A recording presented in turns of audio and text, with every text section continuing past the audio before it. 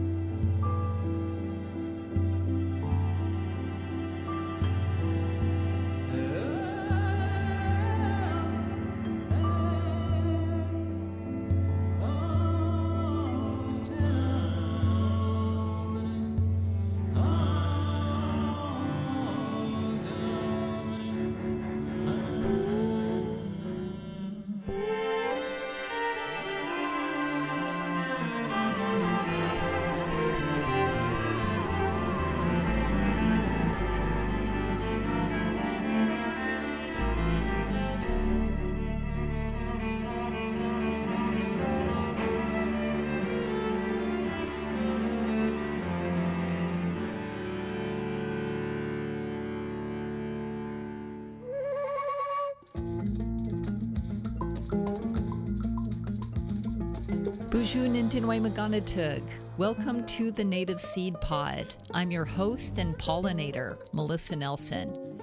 I'm excited to introduce you to a new special podcast series in partnership as part of our Native Seed Pod Season 4, Knowledge Symbiosis.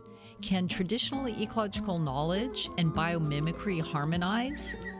This special series is co-produced in partnership with the Biomimicry Center at Arizona State University, co-directed by Sarah El-Said, and the Learning from Nature podcast. This Knowledge Symbiosis series is co-produced and co-broadcast with Learning from Nature, the Biomimicry podcast with Lily Ehrman.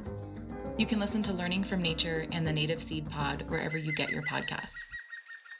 This episode is part 2 of my conversation with Dayna Baumeister, hosted and moderated by Sarah El-Said. The two worlds of biomimicry and indigenous knowledge are often seen from the outside world in very different ways. For example, Dayna, you might have interfaced that people think of biomimicry as very technology focused, often thought of something very utilitarian, and really based in Western science. And maybe, Melissa, you might have also seen that people, when they think about traditional ecological knowledge, might fluctuate between thinking of it as being maybe too general for it to be useful to us, and sometimes even the opposite, just like too specific, too locally based, maybe vague, romanticized. So these are like the ways that people see these two fields. And so I'm wondering from your perspective, how you think these two worlds, in relation to how people see it as well, can potentially have synergies. How can we synergize between them and weave between them? But also, what are some of the frictions that you see? So these are two big questions, and whoever wants to get started on this. I think it's interesting that, and this is probably what I'm most interested in unpacking, because there's the perception of these two fields that's in the zeitgeist, if you will. And then there's actually what these two fields are about. And I think those are two different conversations. For example, the way you just described biomimicry is like a lazy man version, right? It's the way that the media might shortcut it. And who's ever writing the article never bothered to actually find out what it is. A non-practitioner's version of what it's about, right? And especially in our world, when we use the word biomimicry versus biomimetics or bio-inspired design, I think practitioners of biomimetics or practitioners of bio-inspired design are more in line with the way you described, based exclusively on Western science, tends to be technology-based, more specific in that realm. Whereas practitioners of biomimicry who have studied it with us, either through the program at Arizona State University or studied it with Biomimicry 3.8, and as Janine intended in her book, who coined the term biomimicry, if you understand it at that deeper level, then it's to me, far more aligned with my perceptions and awareness of indigenous knowledge systems and science. Yes, yes. Thank you, Dayna. I think that's really an astute observation. And I think it's clear that biomimicry is really a field now. It's an unfolding field that has a science methodology. It has practitioners. It has theory and practice. It's grown out of the Western scientific field of biology into bringing in design and some creative intersections with other sciences and designs. So it really is, I'd say, more of a, in a way, an established and emerging field with you both as leaders, along with Janine and many others. Whereas TEK, traditional ecological knowledge, or indigenous science, indigenous knowledge systems, there are over 500 nations within the United States alone, distinct nations. And so the diversity is so great. Some Native people are really actually adamantly against this concept of a generic indigenous knowledge, or TEK, as a unified field, again, because it's so locally attuned to peoples, languages, ecosystems, landscapes, watersheds in those particular areas, along with variable histories of colonization, pre-colonial migrations, and then post-colonial interactions and interference. Now, having said that, there are plenty of people, myself included, are advocating for a field, a safe space within academia, within government, within activist movements, within a nonprofit field, for there to be more of a unified field of understanding of indigenous sciences or indigenous knowledges. So right from the get-go, there are some just tensions that we're not comparing apples and apples, right? We're comparing apples and oranges. Even the foundations are very distinct, and yet we are getting at very similar goals. We want to create human societies that are in harmony with natural cycles and natural systems so that we can regenerate human life and biodiversity so that they flourish together, that we flourish together in regenerative ways and sustainable ways, and to enhance biodiversity and innovation without so much destruction that we see with our current forms of economic extractivism and worldviews of colonialism and settler colonial ways. So philosophically, it's a big, tall order, and yet here we are. We're like courageous people to talk about it, and I feel that there is a knowledge symbiosis. I feel that these forms of knowledge can work harmoniously and reciprocally together. I've learned so much from you both and other biomimicry practitioners and experts. The scientific precision of really diving deep into understanding biological systems and natural systems has been so informative.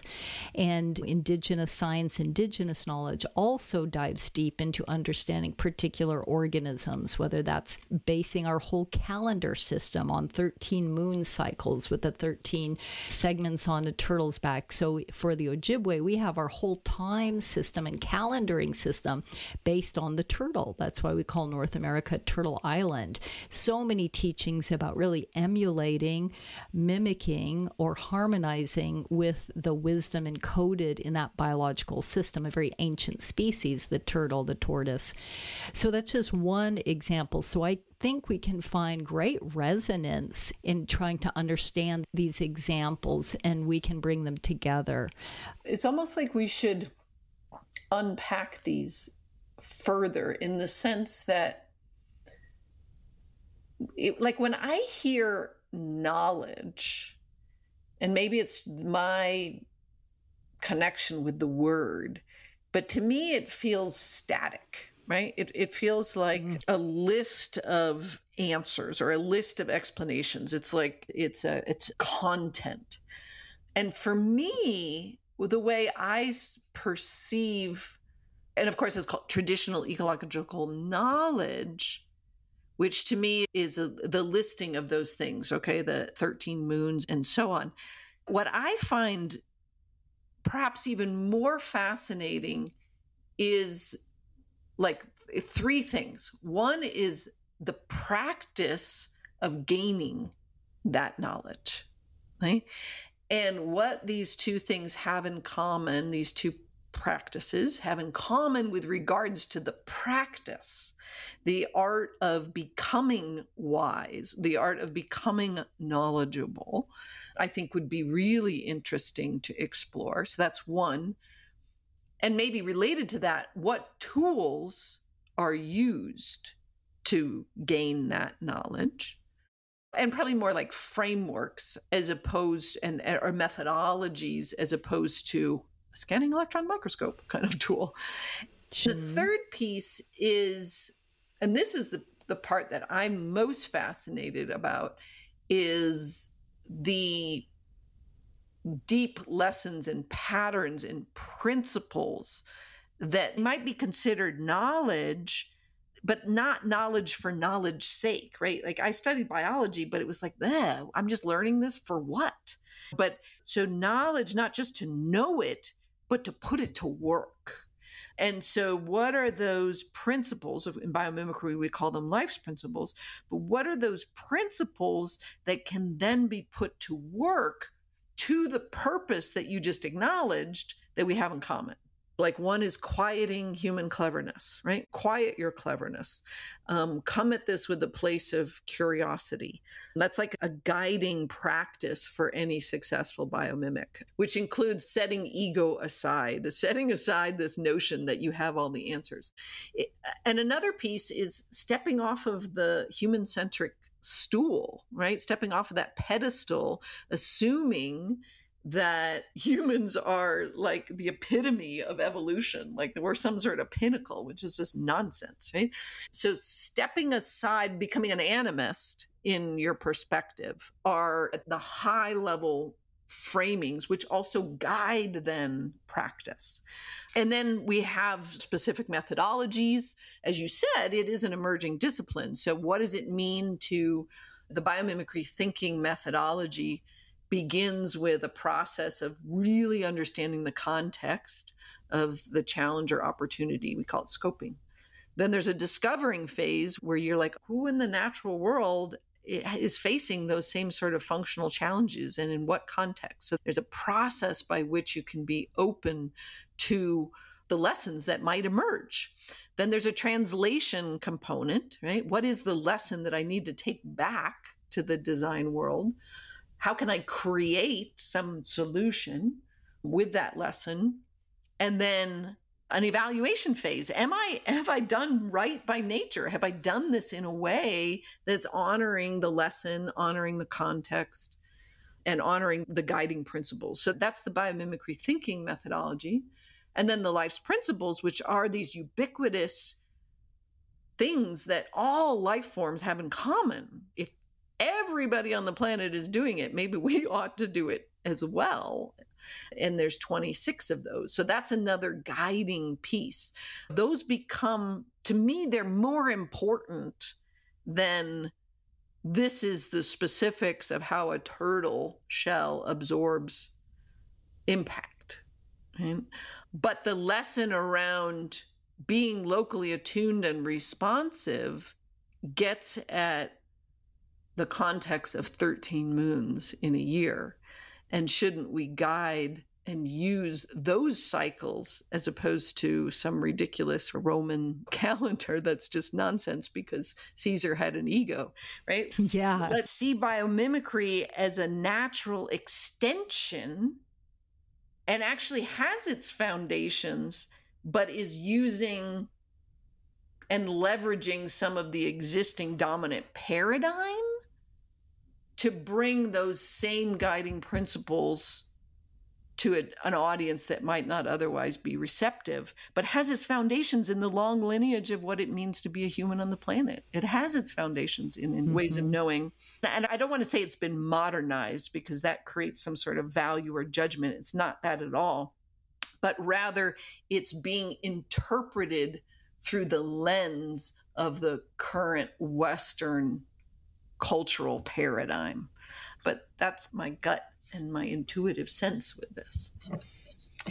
And I also think, to add to that, Dayna, is that biomimicry that you and Janine and those people in the circle that are trying to push, but it's not always the dominant biomimicry narrative.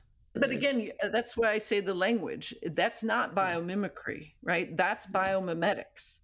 That's bio-inspired design. They're not actually practicing biomimicry. And so that's the important distinction, because of course, as we started, we talked about the 3 foundational elements of biomimicry, which includes the reconnecting with nature and having an ethos. Biomimetics has no connecting with nature. That's not part of the process, nor does it have an ethos. It's merely about coming up with ideas. And so when people are, and I see it all the time, you see news articles, they've labeled something biomimicry, but it is not biomimicry. And I'm sure, Melissa, you see that as well, where they label something as TEK or indigenous knowledge. And it's like, I can't police that. I can't be responsible for the misuse of it. I can only speak to what it actually is. Yes. I love the spirit in which you shared that deeper intention and meaning and value of biomimicry. I completely join with that because it's coming from a place of reverence and of respect, humility, a learning, what we call our learning spirits, engaging all of our learning spirits, meaning at different times of our life, in different places, in different situations, with different peoples, we awaken different learning spirits. So knowledge is very contextual. You spoke to that. So I can really join with the spirit in which you went down to the deep, how do we know what we know? I mean, that's the root of epistemology, right? And can we know nature in a way that is humble and respectful and yet keenly observant and curious without being invasive, right?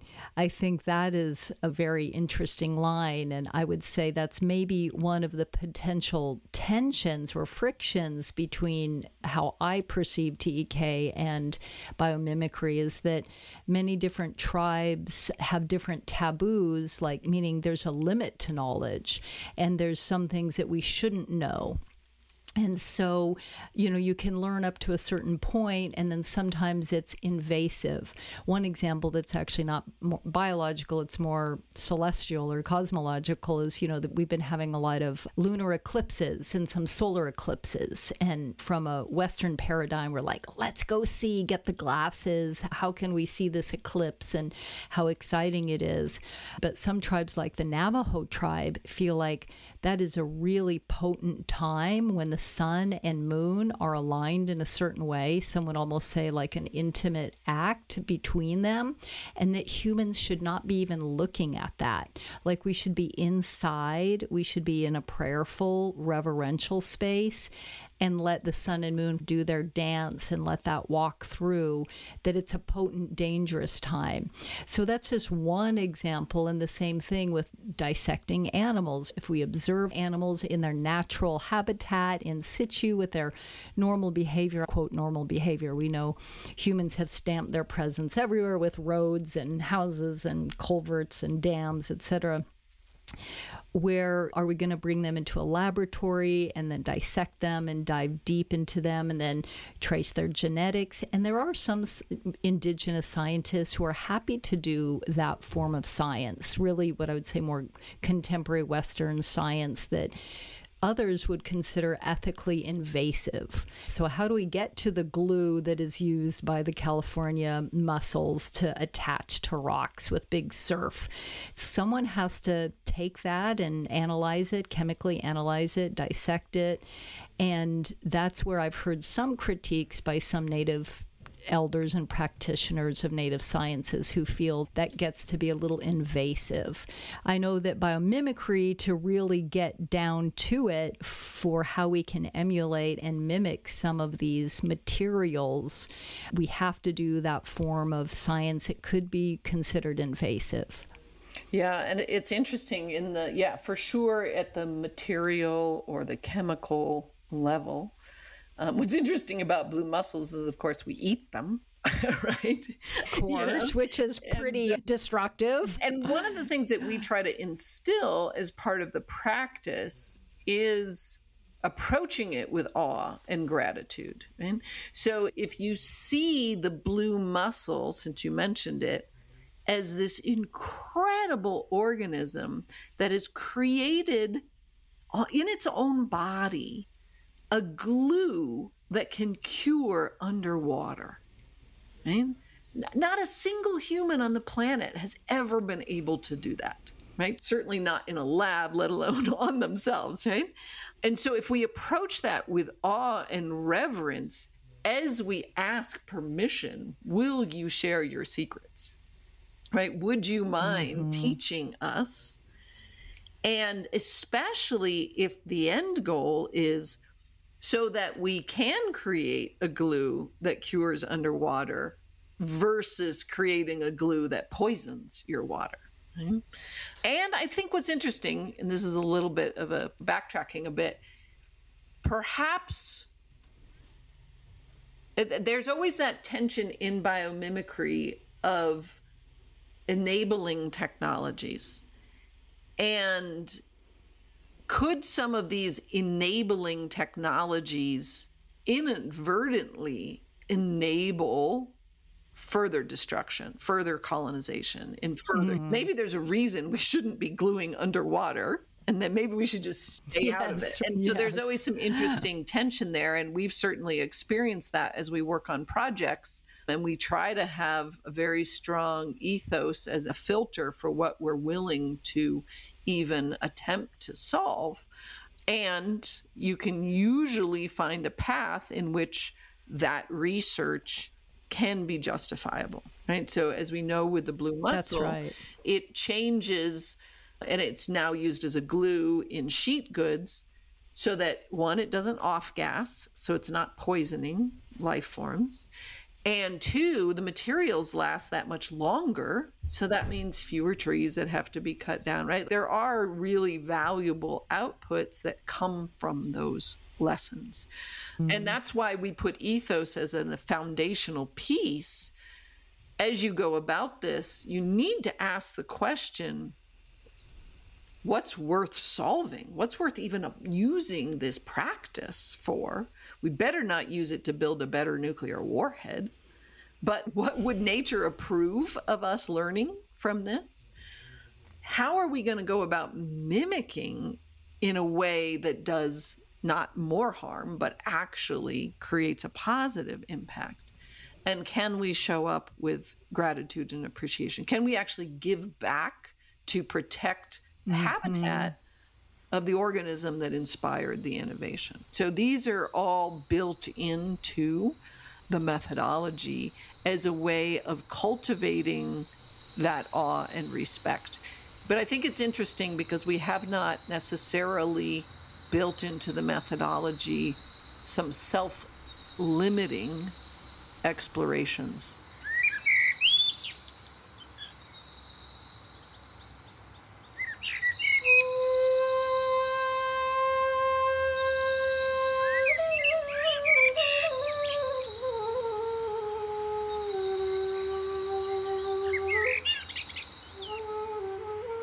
The Native Seed Pod is produced by the Cultural Conservancy with generous support by Tamalpais Trust.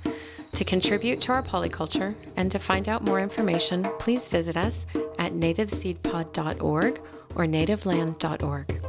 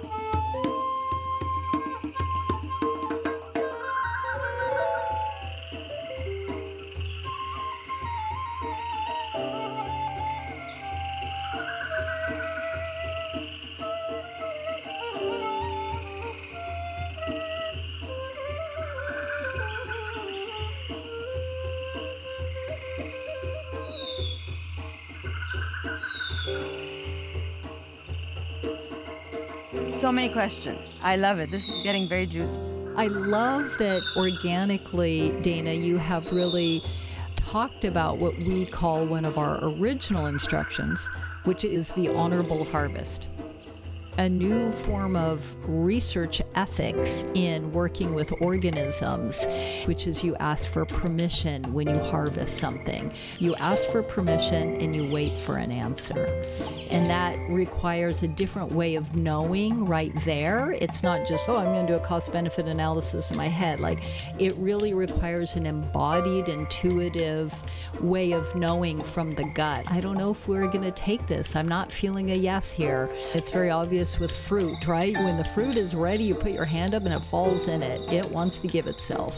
When you're yanking on the tree and actually pull part of the branch down, no, that was not ready to come. The answer was no, and you didn't listen. And there's many examples in Native communities when we talk about listening to what a tree says or an animal says when we ask for permission to harvest them. And how do we listen to that answer?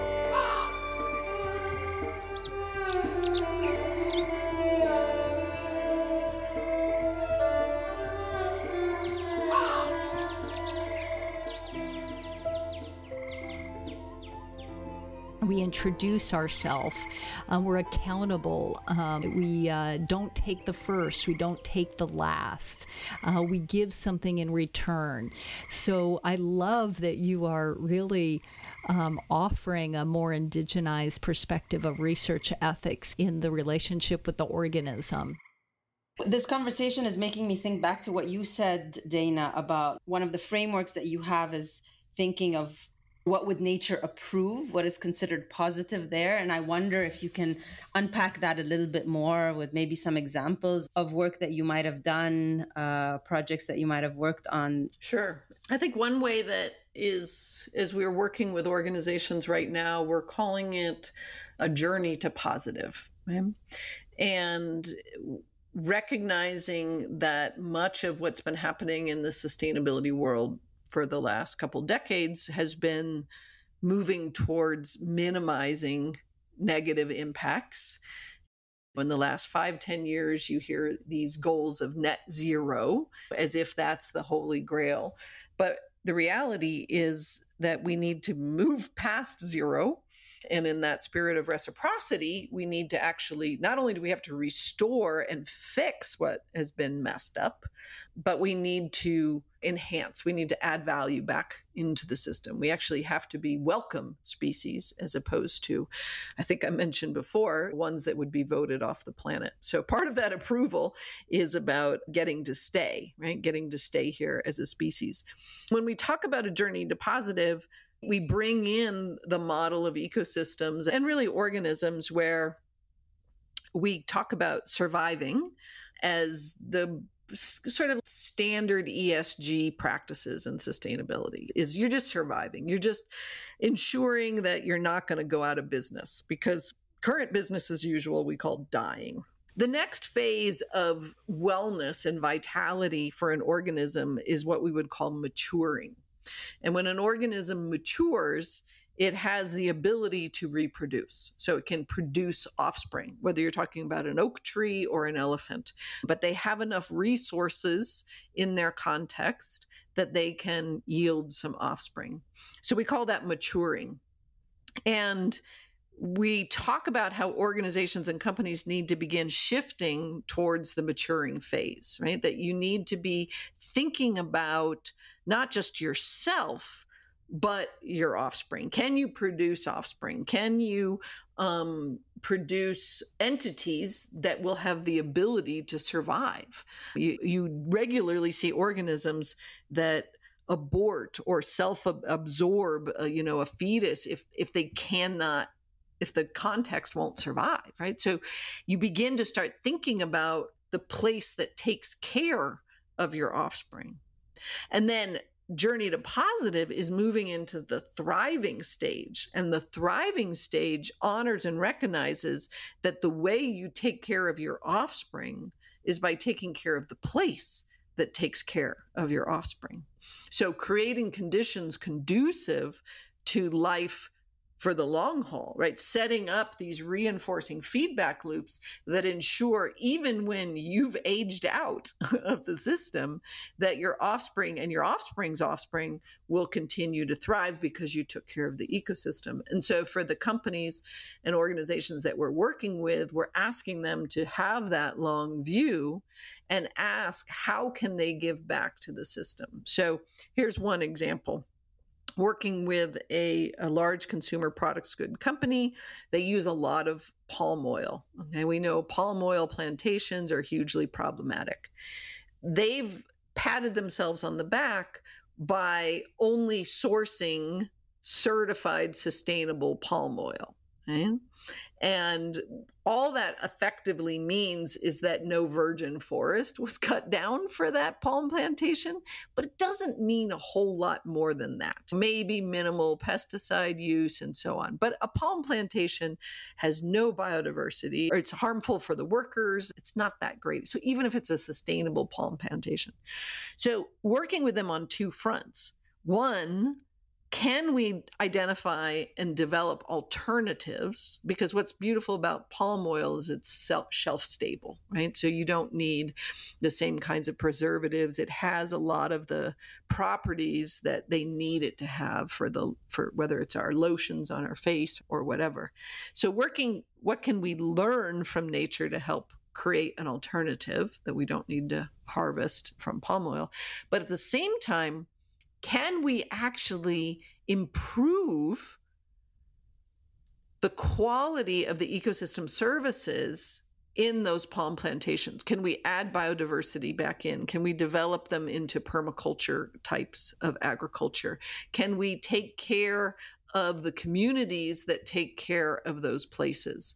Can we have a ripple of impact that extends in a way where the community is appreciative, the whole biotic community, not just the humans, but the whole biotic community, appreciative that company is there sourcing that palm oil? And not just because they made jobs, but they actually add value back to the system. And so that's the transition that we're making. And then getting guidance into what that looks like is about asking the local intact ecosystem, what should we be doing here? What are you doing here? As a forest, I'm recharging the groundwater, and I'm recharging it with 80% of the rain that falls ends up back in the groundwater. Okay, that palm plantation then should be putting 80% of the rainfall back into the groundwater. It should be functioning like that healthy, thriving ecosystem next door. We support this much biodiversity. Okay, that palm plantation should be supporting that much biodiversity. Right? So this becomes metrics and this path to moving from surviving to thriving. Yeah, that's a really interesting and exciting model to be looking at. And, I would say, to play devil's advocate a little bit, are the shareholders of that palm oil company willing to invest what it takes to make that more of a polycultural, permaculture community forest ecosystem with rights and well-being for the local human community? Like, that's a big investment, and shareholders of companies really look for the bottom line, and the bottom line for them is profit, and often cutting corners by minimizing investments in things that they see as superfluous to the bottom line of getting gallons of palm oil or tons of palm oil out and shipped to manufacturers. And that's why, and the first step in this phase is just the difference between the certified sustainable palm oil plantations and the ones that didn't bother getting certified, right? And of course, yes, the certified ones, the consumer in the supply chain, they pay more, right? They pay more for that. And yes, so there is that process. What's been interesting to watch is there's a shift in the larger economic zeitgeist is the license to operate. Right? So whether it's governments coming in and saying, you know what, we're not going to allow this anymore. We're not going to allow this raping and pillaging of our lands and our people. And if you want to come in, then you need to do it differently. So there's starting to be some policy shifts. Simultaneously, there's starting to be some economic supply chain shifts that are saying we need to do things differently.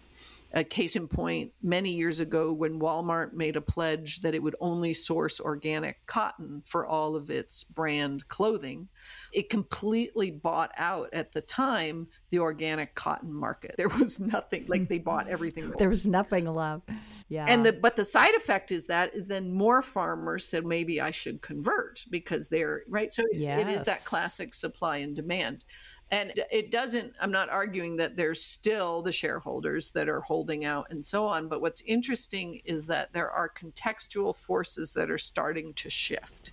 Again, policy, some are economic driven, some are also contextually driven. So when you have a lot of these climate change effects, those plantations that have embodied some of these principles are more resilient. Are surviving. Right? They're surviving. Better, yes. And as we're in this incredible time of transition where there are so many fantastic models to draw from, it's just a matter of decoupling all of the feedback loops that led us down one trajectory and creating new feedback loops that can lead us into a new trajectory. And we're witnessing this massive dismantling of those and it's going to be messy. I think there's this beautiful opportunity, again, because we have this common purpose where that deep knowledge and those deep practices of both TEK and biomimicry can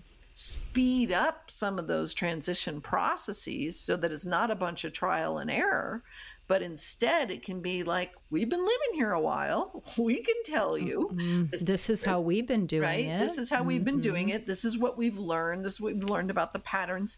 And to the point that you made, here's where Western science used well and used with the right mindset and ethics can come in and say, okay, we have these practices, we have these tools, we can measure it. The shareholders need to see some numbers to buy in, but we can measure it and then we can begin to shift the whole system. Exactly. And I think we're at this beautiful point of lots of tipping points where, the opportunity to be a non-certified palm oil plantation is no longer on the table. Those are done. All these things are starting to shift, as well as putting more and more lands back into conservation stewardship of indigenous peoples, right? A good colleague of mine, friend Nanette Arroyo from the Philippines, she's working out of Sweden now, but through the TED community, she got over $130 million to devote exclusively and distribute to indigenous communities around the world who are trying to take care. It's interesting. Yeah. I mean, one thing that is interesting is, can we look at money like the original shells or seeds as a currency, a flow of nutrients through our communities, through exchange, cycling of nutrients, just like our bodies do, getting back to that original roots of money being something of great value. So there is a room for conversation, and there is some interesting conversation happening in philanthropy about decolonizing wealth and re-indigenizing understandings of money and capital and currency with indigenomics, the principles of biomimicry and the principles of indigenous knowledges into the way we reframe economics, same root as ecology. How do we manage our household in a sustainable, thriving, regenerative way? So it's very exciting to see bringing all these tools together. And in Robin Wall-Kimmerer's chapter in the TEK book I co-edited, she does a beautiful metaphor of knowledge symbiosis, where she has TEK as the corn, the central core ethical basis.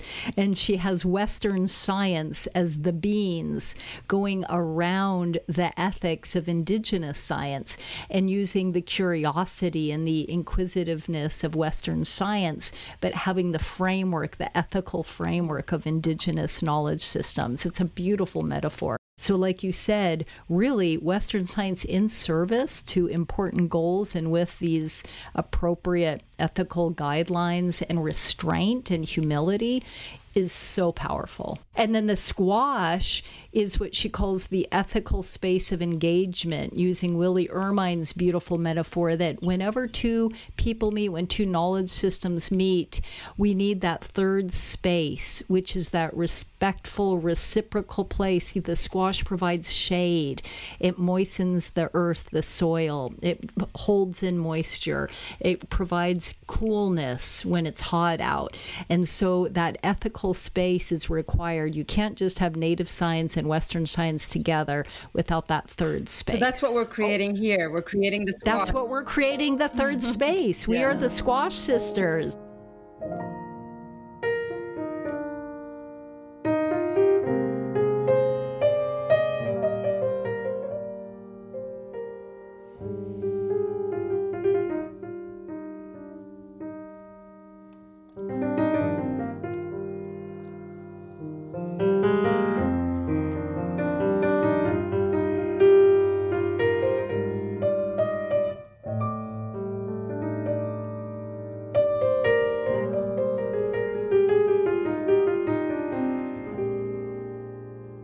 I'd like to actually talk about that further, because this is the piece I'm most curious about and perhaps most hesitant about, in the sense of a hyper awareness of the perception and the long history of Western colonization of indigenous ideas and knowledge.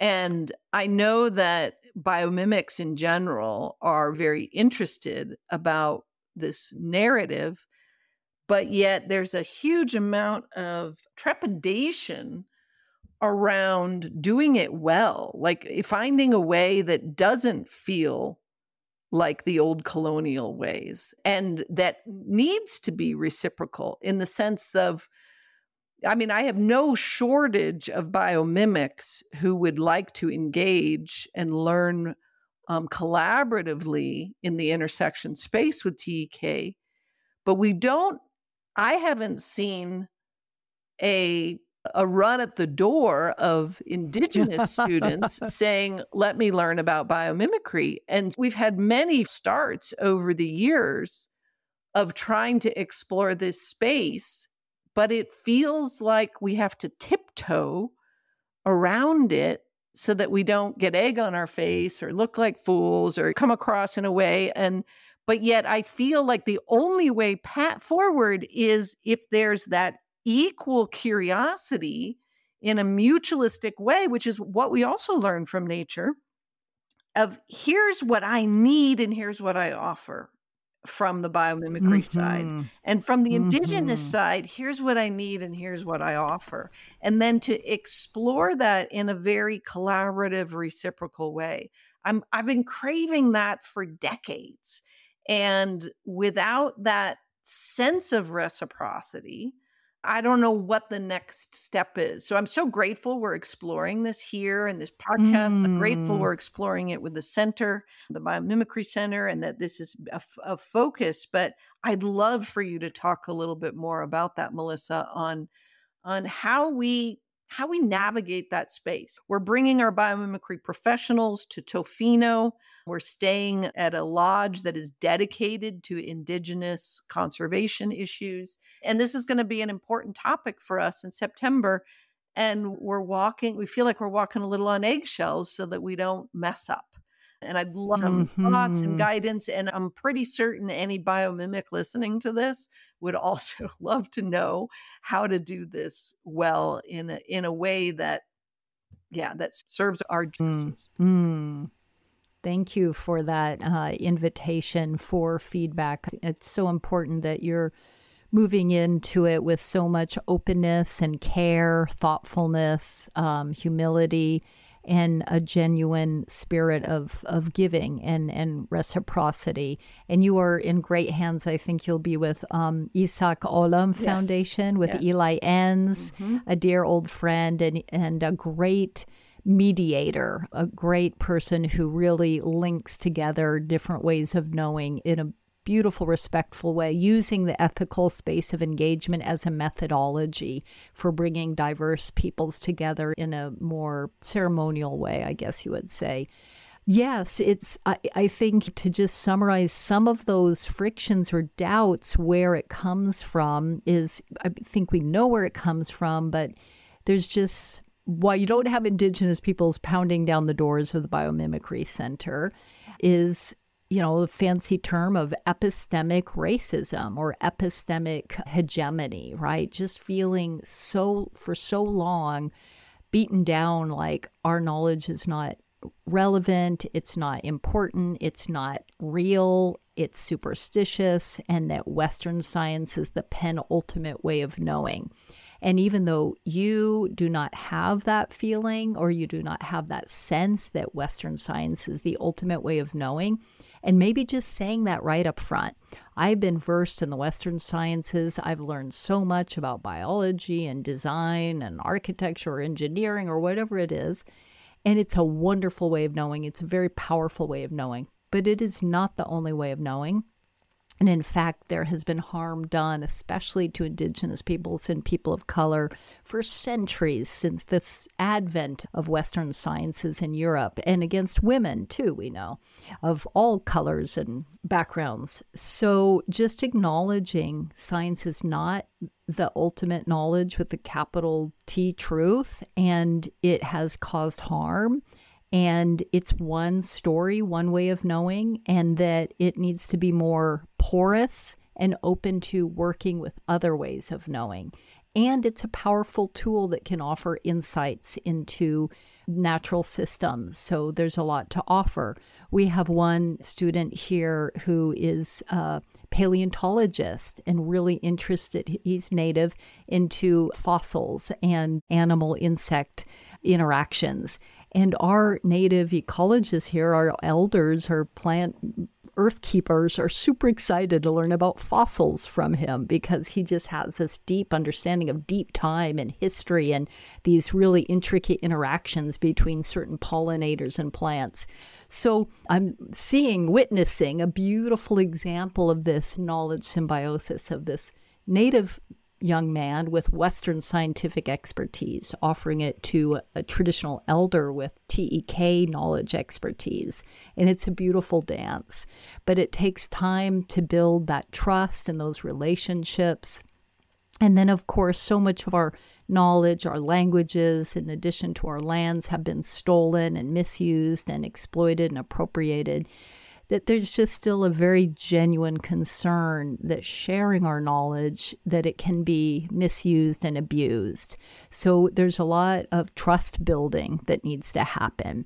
Building relationships, building trust, getting to know each other as people, starting to give and receive in simple ways with food and gifts and laughter and walks on the ocean or wherever, in the forest, in the prairie, wherever you may be. And then starting to open up about that question you asked. And I was part of the Center for Whole Communities for many years, a wonderful group in Vermont where actually Toby Herzlich and many of us were very deeply involved. And one of the questions we always asked was, what are we vulnerable enough to ask for, and what are we courageous enough to give?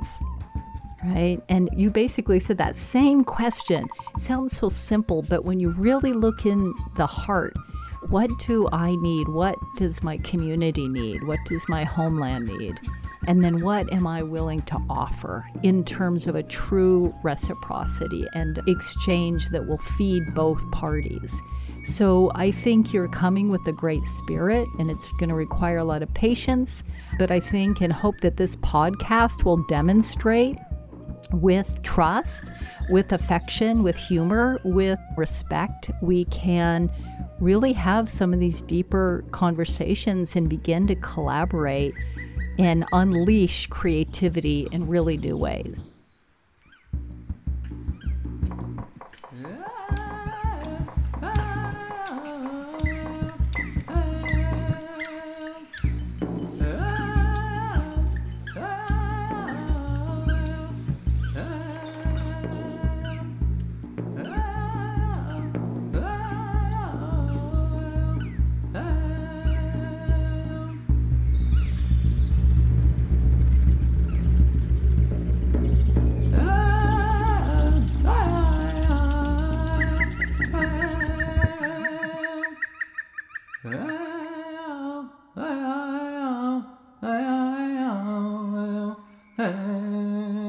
What you both are saying right now makes me think of something that is important to both spaces, biomimicry and indigenous knowledge, which is language and the power of language, and how a lot of the work that we're trying to do is this translation work. We also talk about that in biomimicry because it is about understanding the language of nature, but it's also about understanding languages of each other. We come from interdisciplinary backgrounds and we're trying to translate concepts between these different disciplines.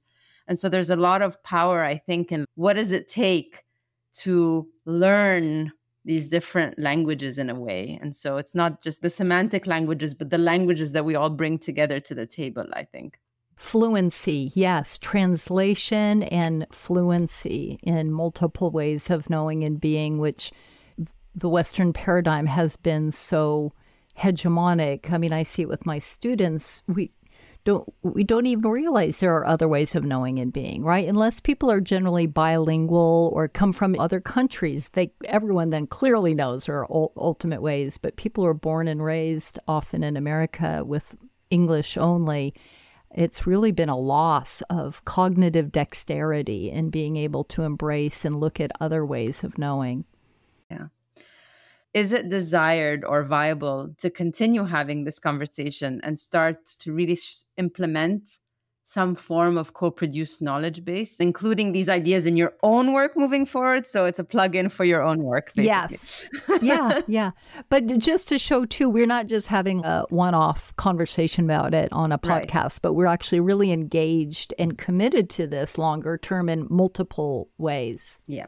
I've had a dream for more than a decade of hosting a week-long experience, immersion, conversation, gathering with the right spirited folks that want to approach it from a reciprocity perspective, half in the biomimicry world, half from the indigenous knowledge world, and really having an open agenda for the week, right? Relationship before task, and an equal commitment to figuring out and helping template for others that are curious, what could this intersection bring about? And I have no idea what the outcomes would be. And that's probably the most important thing, to go in with an open mind.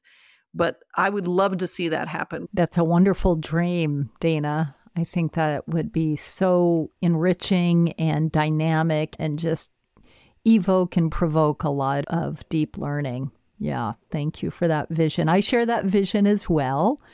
And also, I've been dreaming about this conversation also for a very long time, over a decade. And that we're finally having it is fantastic. Yay. And thank you, Sarah, for your leadership in making it happen. I mean, that's what it needed. I think Dayna and I kept thinking about it, talking about it, but we're making it happen. And you're such a wonderful bridge with your leadership at ASU and the Biomimicry Center. And so I'm committed to this conversation long term, both through this wonderful new podcast, through a gathering we're going to be having with Native American teachers, looking at STEM education and the role of biomimicry and creating more welcoming spaces to study science with cultural lenses, and elevating TEK as an equal way of knowing the natural world and understanding science. I think that we're going to come up with a publication probably around these conversations based on the learnings from the podcast interviews that we're having with a number of folks.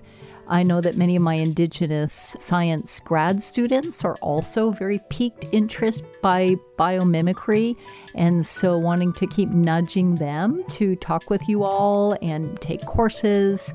Also encourage your biomimicry students to take my TEK courses at ASU and come out to the field here at Heron Shadow and learn Indigenous agroecology, to learn from the plants, learn from the animals, the land as teacher, to embody that in place-based educational practices. So I think there's a lot of exciting synergy, our word of the day, happening, and a lot of activities both in the universities but also in community to advance this dialogue.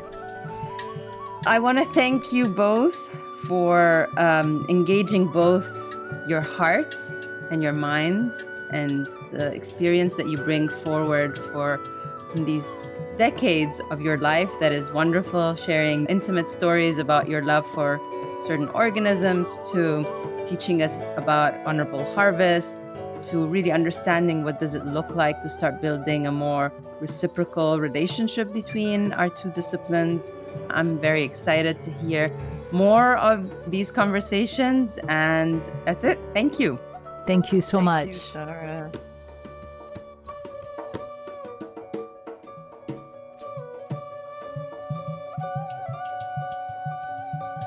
This podcast would not have been possible without the generous support of the Institute of Humanities Research at Arizona State University, the School of Sustainability at ASU, the Biomimicry Center at ASU, the Cultural Conservancy Native Seed Pod, Global Futures Indigenous Knowledge's Focal Area at ASU, the School for Complex Adaptive Systems at ASU, Biomimicry 3.8, the Learning from Nature podcast.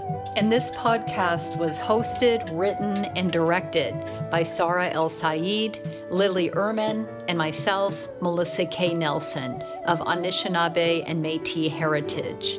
And this podcast would not have been possible without the amazing teamwork of the Cultural Conservancy's Native Seed Pod. We thank the producers, Mateo Hinojosa, Mestizo Quechua, and Sarah Moncada, Yaqui. We thank the co-producer, Raven Marshall, Dakota Lakota. Audio engineer, music, and soundscaping provided by Colin Farish, and partnership coordination by Alexis Stanley of the Dene, Acoma, and Honduran peoples. Thanks also, for they all contribute to these conversations, this work, and our lives. To the soil, microorganisms, food forests, seeds, ocean coral, redwood trees, rocks, rivers, birds, stars, people, places, and all of our kin. Chi-miigwech, we thank you so much for listening to our podcast. Shukran. Thank you.